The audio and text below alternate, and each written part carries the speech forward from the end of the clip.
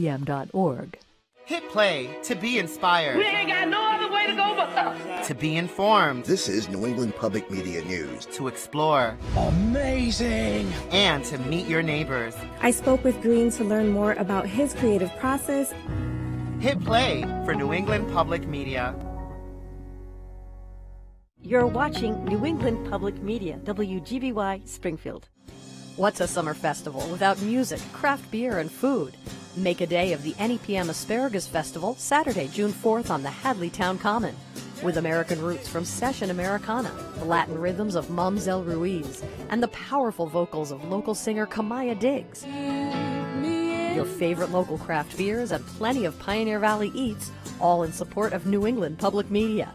See the food and beer lineup at nepm.org/asparagus.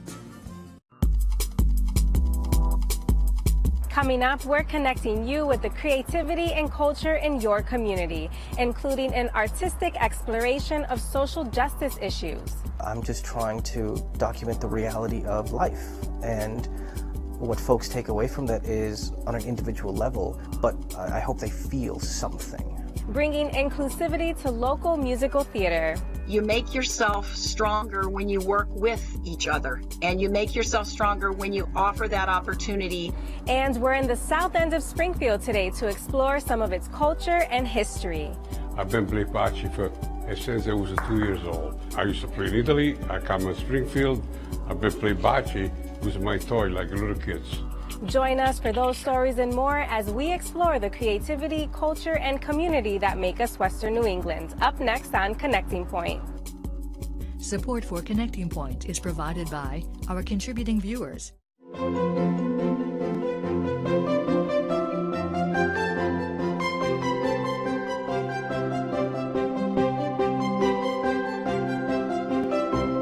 Welcome, and thanks for joining us for Connecting Point, your source for creativity, culture, and community. I'm Saidalis Bauer.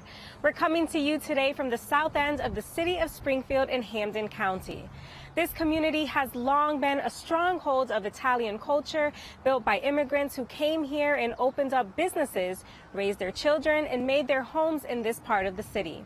We'll explore how the Italian community in the South End has both endured and changed over the years a bit later in the program. But we begin our show just a mile down the road from here in the Art Gallery at Springfield Technical Community College. May is National Asian American and Pacific Islander Heritage Month. And so in honor of that, today we're bringing you a profile of local artists whose work draws from, among other things, her AAPI heritage. Donnabelle Casis is a Filipina American artist living and working in Western Massachusetts. Her art is influenced by various sources such as Filipino tribal tattoos and textiles, facial recognition software, cosmology, and the philosophy of metaphysics. Her most recent work is a 3D moving mobile art installation, and producer Dave Frazier brings us her story. Time and space can be two important elements to a visual artist who wants to create innovative work. For artist Donnabelle Casis, she had both recently at the Amy H. Carberry Gallery on the campus of Springfield Technical Community College.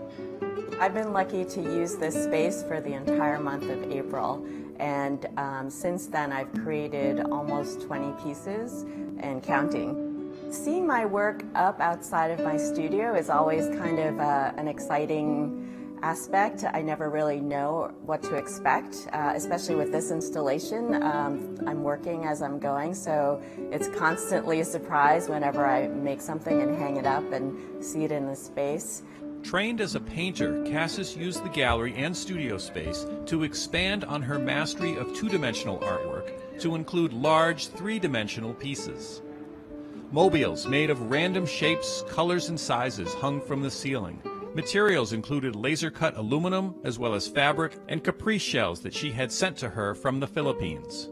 The other half of the gallery included her work area, a table with paints and materials, as well as a spray tent for airbrushing. The message behind looking at my art is multifold, I think. A lot of it is just take the time and look, because a lot of the work I do is based on visual perception, sort of how we take what we see and find meaning.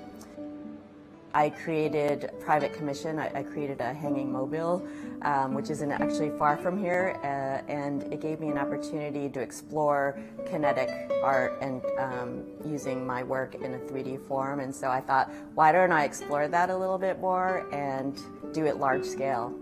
Fascinated by visual perception and how meaning is derived from what we see, Casis looks for hidden geometries that may connect discrete perspectives to form a greater whole. I'm interested in markers of identity, sort of how we express ourselves in the world, be it through our patterns of thought, patterns that we wear, patterns in our daily lives. And markers of identity mean what you want to express about yourself without language necessarily. In her native country of the Philippines, these markers of identity are quite often found in the form of tattoos, and Casis had an opportunity to experience this traditional tribal ritual firsthand. I actually traveled to the Philippines for the first time since I was 2 years old. I hadn't returned since, to go get tattooed by the oldest living tattoo artist, who's 103 years old. She is the last of the headhunter tattooers, and I had to trek 10 hours into the rainforest to meet her. And these are official tattoos. They use the hand tapping technique with a thorn, soot from the fire, and bamboo sticks, and tap the design into your skin. This inaugural Artist-in-Residence opportunity was a unique experience for both artist and gallery, and since the pandemic, the gallery has been exploring ways to serve and support local and regional artists in non-traditional ways. Having access to art is so important as part of our daily lives. It creates a certain perspective on the human experience, and once we have access to that human experience, it reminds us of how amazing we are and how creative we are. So the more access we have to these spaces, I think will enable other people to be equally inspired.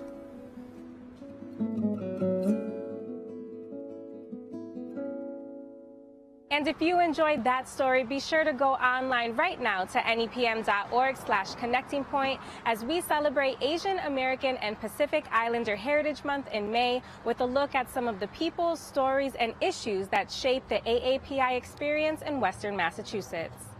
We're coming to you today from Springfield's South End, an area known far and wide for its Italian culture, food, and heritage. But our next story takes us north to the Franklin County city of Greenfield. On May 20th and 21st, award-winning photographer and writer Alfonso Neal's new exhibit entitled Struggle and Hope, Documenting Modern America, will be on display in Greenfield as part of the Lava Center's Social Justice in the Arts and Media series. The exhibition will feature photographs accompanied by the written and recorded voices of Neal's subjects and spans 7 years of social justice movements throughout the United States and Mexico. I joined Neal at the Lava Center to learn more about his work. I was working as a union organizer in St. Louis in 2014, and in August was when Michael Brown was murdered, and everything just happened. And it was a moment in my lifetime that I never thought I would be experiencing. It was something that I'd read about in history books. It was very much a part of what I had learned about the history here in the U.S., but never something that I thought would be repeating itself. I thought we had already gotten past that. So I had no choice but to be present for it. And while organizing and working with folks in that community, I just decided to pick up my camera again and start taking photos. And it just continued in that way. You mentioned, like you didn't realize history was going to be repeating itself. And I had spoken to you a little earlier and said when I was viewing these photos, it took me a second to realize that these weren't from 30, 40, 50 years ago. These were relatively recent. And so in these photos, there are 4 intersectional themes that are featured. Can you talk to me about those and how they present themselves throughout the exhibit? Yeah, so the 4 themes are the Black Lives Matter movement, the crisis at the southern border, the UAW strike, and low-wage workers. And how do we see all of those movements kind of talk through your photos? I would say through the photos, we can see the intersectionality of how all of these struggles are connected and how everyone is fighting to improve their lives, to find that level of dignity and respect, whether it be in the community through work, mitigating police violence through, ending it, to be completely honest, and creating ways in which we as a society and a culture work to mutually benefit each other. Now let's talk about the black and white photos for a second. There's 20 of them featured in this exhibit. Why did you choose to go black and white? What does it add to the story? Because it takes away distractions. I have nothing against shooting color photos or anything, but it's very shiny. It's very much, you look at the colorful images and then you are in the moment looking at the photo and then you're out of the moment just as quickly. When it comes to being black and white, you think to yourself, oh, is this moment present? Did this moment happen a long time ago? And it also forces you to take your time in reading the image, because it's not going to be instantaneously going to make sense. It's not going to be, oh, I saw the photo, I'm going to look away. It's going to be, I see this photo, I see the pain, I see the hope, I see the struggle, I see the moment. Let me stare at it for a little bit longer and look around at what else is happening in that scene, looking past the main subject. And speaking of seeing the images, one of the ones that stood out for me, it was a mother and daughter in Mexico outside a temporary home. And they seemed so normal, just standing there, having a moment, but you can just tell the situation was far from normal. Is there an image or images that speak to you the most from this exhibit? And if so, why? I would say there are two images that speak to me the most. The first one was taken in Nogales, Mexico, right on the border with Arizona. And it's a mother and a little boy staring through the barbed wire fences at the border crossing. It was just the look that the little boy was giving me, something that just made me feel like that could have been myself.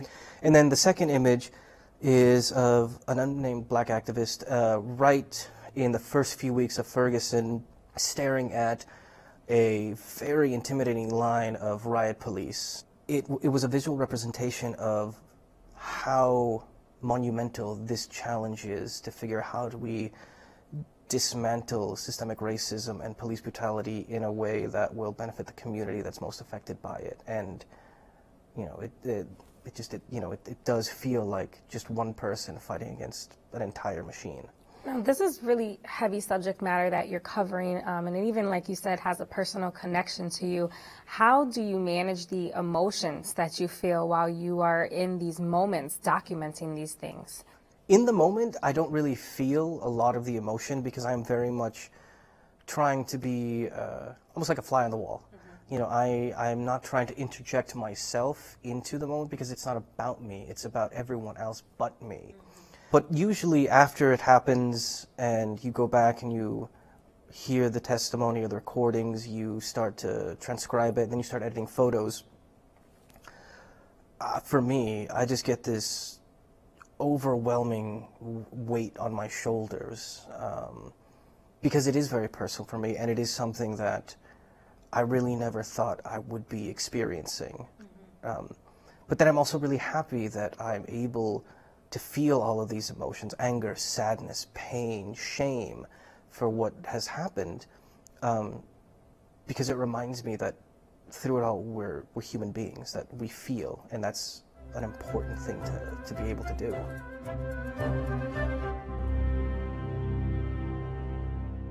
Every week, Connecting Point explores the creativity, culture, and community that make us Western New England, but it doesn't stop there. You can find us online anytime for exclusive features and content.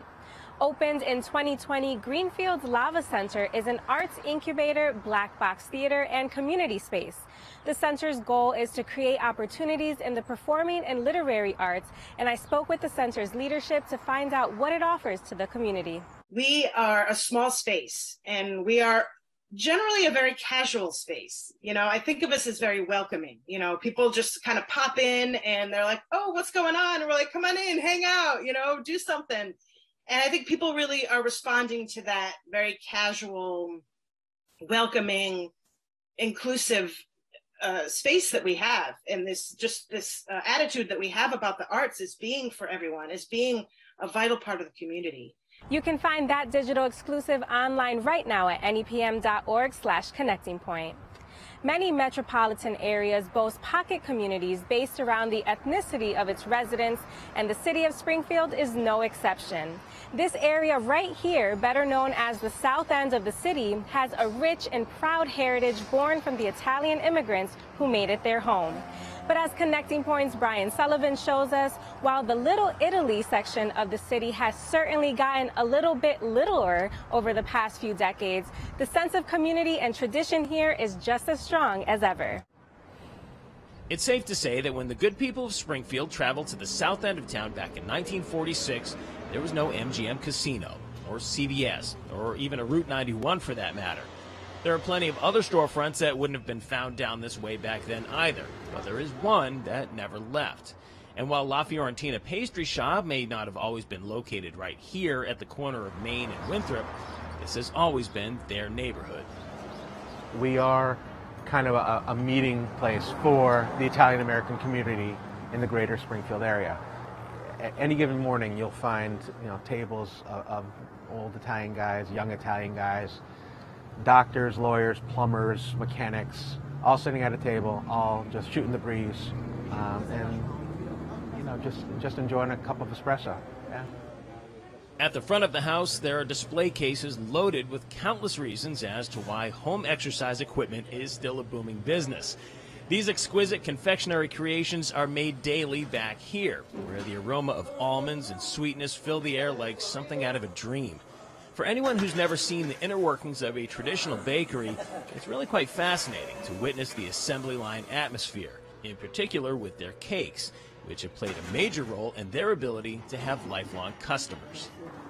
We are not only a multi-generational business in terms of ownership, but also in terms of clientele. So my grandfather, the brides I'm working with and the couples I'm working with today, my grandparents made cakes for their grandparents or great-grandparents, and then my parents made their wedding cake for their parents. We want to see you for your first anniversary cake, and then, your kid's baptism cake and the first birthday. And if La Fiorentina is where people go for their treats, next door at Mom and Rico Danielli's Specialty Market is where folks in the neighborhood can go for, well, just about everything else. We have a little bit of everything. We sell bocce balls, we sell buffet, we sell grinders and sandwiches. We sell a little bit of everything. Macaroni, pasta, toilet paper, wedding soup, divorce soup, chicken tortellini soup, pasta fagioli. We have raviolis and tortellinis, a little bit of everything.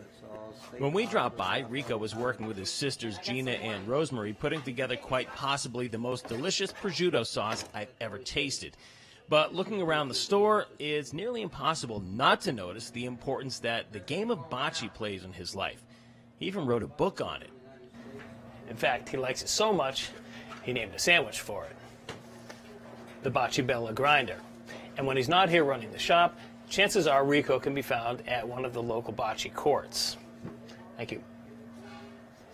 They say the first known documentation of bocce was in 5200 BC, with an Egyptian tomb painting that depicted two boys playing. Whatever the story may be, for the guys we met at the Dante Club in West Springfield, it's a game they've been playing for as long as they can remember. I've been playing bocce since I was 2 years old. It's my toy. I guess you can't afford to buy any toy way back in Italy. So I used to play in Italy, I come in Springfield, I've been playing bocce with my toy like little kids. To play bocce, it's one of the cheapest sports to buy bocce. Bocce set, it only costs $100, $150, and you're good for life. It's not like you play golf or play hockey or play football. You need a lot of money. Bocce, it's a very cheap sport to do. It's very fun for everybody. And it's a tradition that the younger generation seems to be missing out on. But Rico Danielli is doing all he can to change that. But what I like to do, because we don't do it anymore, I like to get the kids to play with their parents and grandparents. And bocce is a special game where any age, any size, any shape, you could be in a wheelchair and play bocce. It's a beautiful game. It brings people together. We need more of that today. Today we don't eat around that kitchen table with that family. We got to do things with that family today. That way there's less bullying or less fighting and bring people together. Whether it's meeting up for a game of bocce with some friendly trash talking or getting together for a cup of espresso, sense of community is still strong here. But will the South End ever be the old neighborhood that it used to be back in the day? Probably not. But maybe that's not necessarily such a bad thing. In terms of, Italians coming back to the South End, I don't really see it happening. They've moved out to East Longmeadow, Agawam. And they're well established there. They made a little bit of money, they worked hard, made some money, moved out to the suburbs. And I guess that, in a way, is the real American dream, right? But as long as we can, we're going to be here, and we still plan on being a meeting place and a community landmark, as long as people still want to keep coming.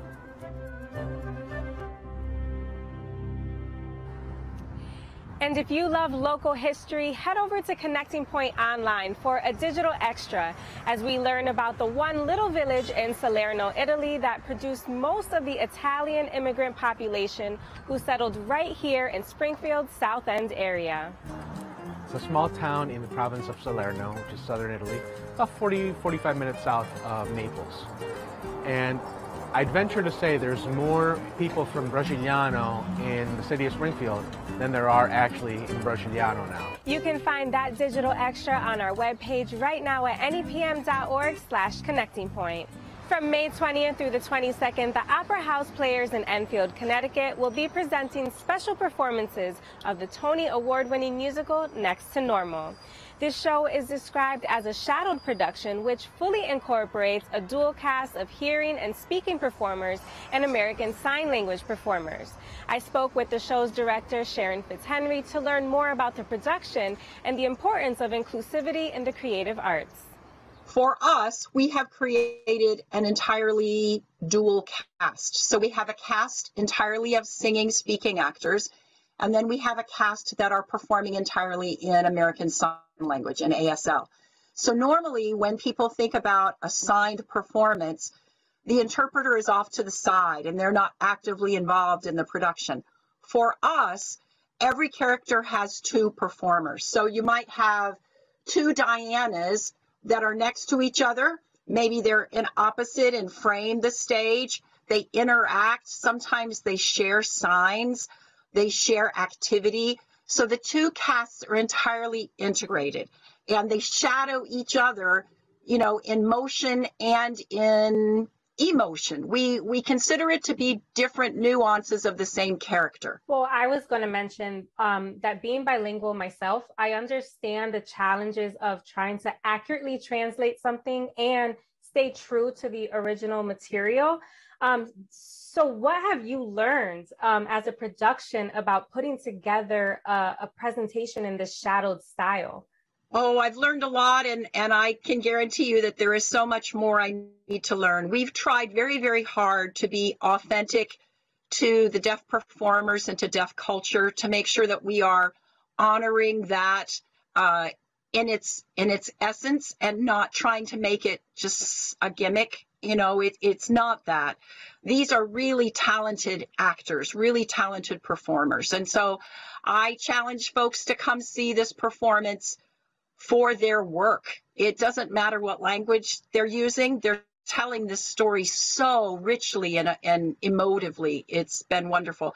But I have to give huge credit to our director of artistic sign language, Nikki Malik. She glossed the script, which is translating it into American Sign Language, making sure that both companies were using the signs that were appropriate to the moment.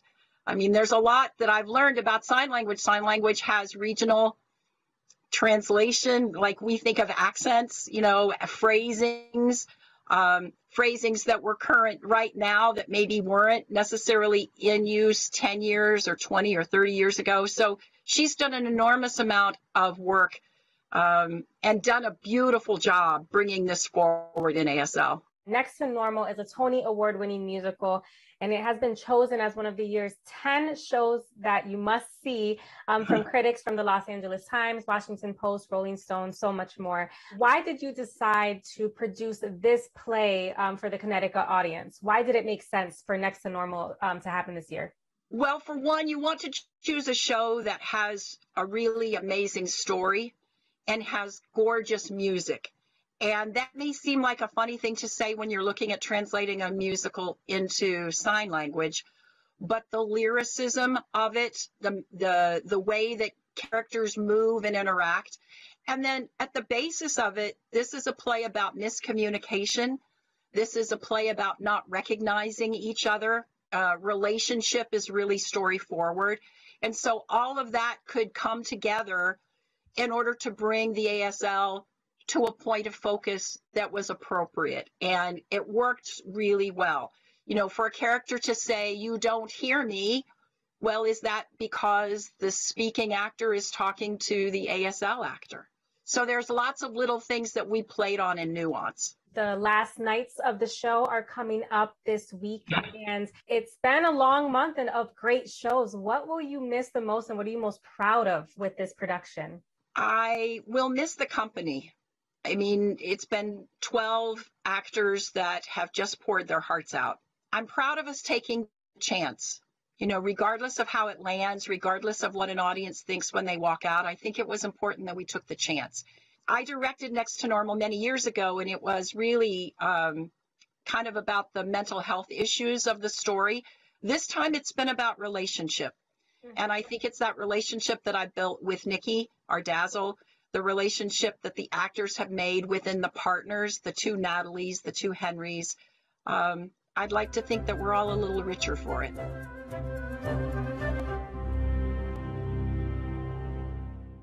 And that does it for this edition of Connecting Point. Remember, you can always find all of the stories that you saw in this episode, as well as exclusive features, digital-only content, and so much more online anytime at nepm.org/connectingpoint.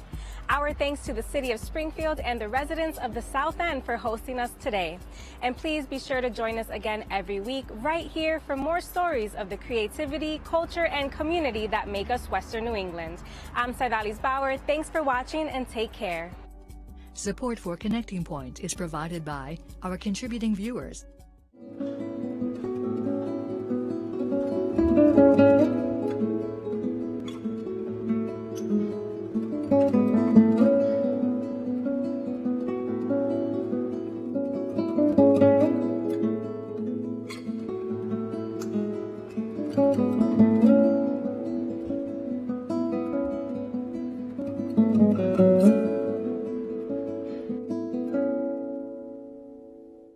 Los espárragos, las cervezas, las bandas. Es el regreso del Festival del Espárrago de NEPM, marcando el comienzo del verano. Acompaña a Curious George y Nature Cat de PBS Kids en el evento comunitario de la temporada. Visita a los agricultores y artesanos locales, baila al ritmo de la música en vivo de las bandas de Signature Sounds y prueba docenas de opciones de comida local y cervezas artesanales. El Festival del Espárrago de NEPM, sábado 4 de junio en el Hadleytown Common. Detalles en nepm.org, Asparagus. If you'd like to woo not one, but two married ladies, take it from Shakespeare. The more you woo, the more you suffer. Are these your letters?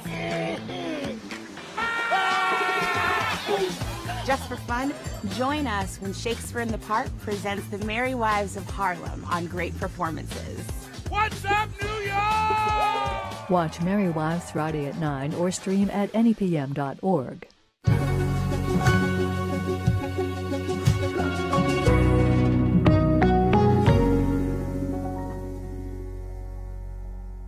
PBS Kids has helped me as a teacher in countless ways. I use Nature Cat in my classroom, and there's an amazing episode about butterflies. So the kids got to watch the caterpillars change and watch Nature Cat clips about that. Tally-ho! His tally-ho became a rally cry.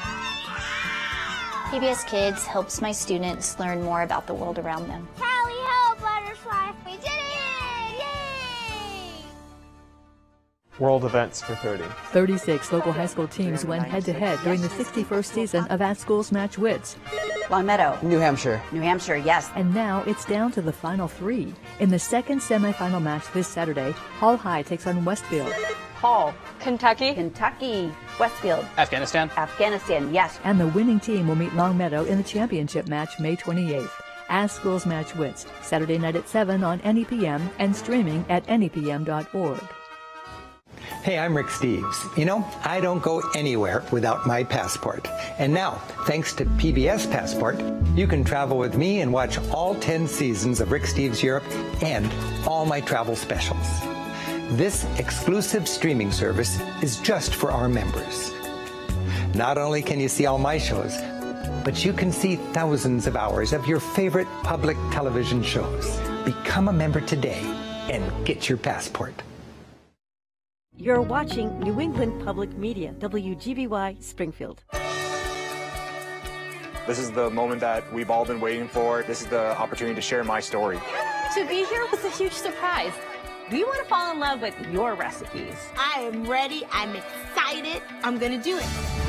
I'm so excited to be competing for one of my recipes to become a tradition for other people. This is a dish that my dad taught me. It's the flavors of home. Welcome to the Great American Recipe. The Great American Recipe premieres June 24th on